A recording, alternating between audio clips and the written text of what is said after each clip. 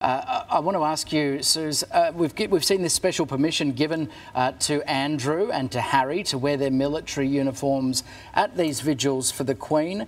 Do you think this was the right decision? You know what? It doesn't matter what anybody's opinion is. The decision's been made.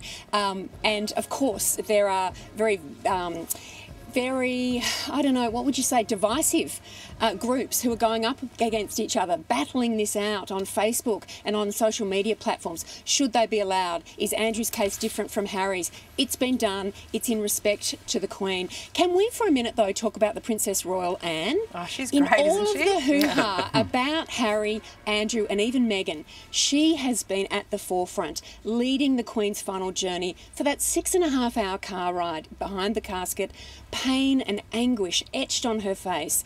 She's been dignified. She's the no palaver royal. She's the one who, like her mother, just gets on with it. Yeah. And last year she was named the world's best and hard-working royal, with between something like 400 and 500 engagements every single year. She came to Australia earlier this year and not much mind was paid to that. I think she's the royal to watch. She's in her mother's image. Yeah, I was lucky enough to actually visit her home. And, I mean, it's in England, obviously. Beautiful, but it was the stables. I was doing a story on the stables, and she's apparently down there. She's mucking in. You know, you can see she's down to earth. What stood out for you, Justin, over the past week?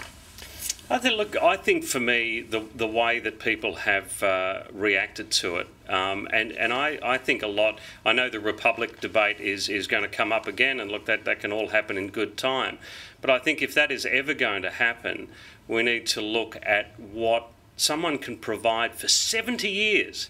70 years, not from bouncing from election to election, but to provide a feeling like that over such a long period of time. If we can't learn a lesson from that and we just jump into the future, into a new future that doesn't have a big element of that, I'm not saying keep the rules or ditch the rules, I'm not saying either way, but whatever we decide on, if we can't learn from what the Queen has been able to do, then I think we're a little bit lost. There's a hell of a lesson that's being played out over this last week for us, I think.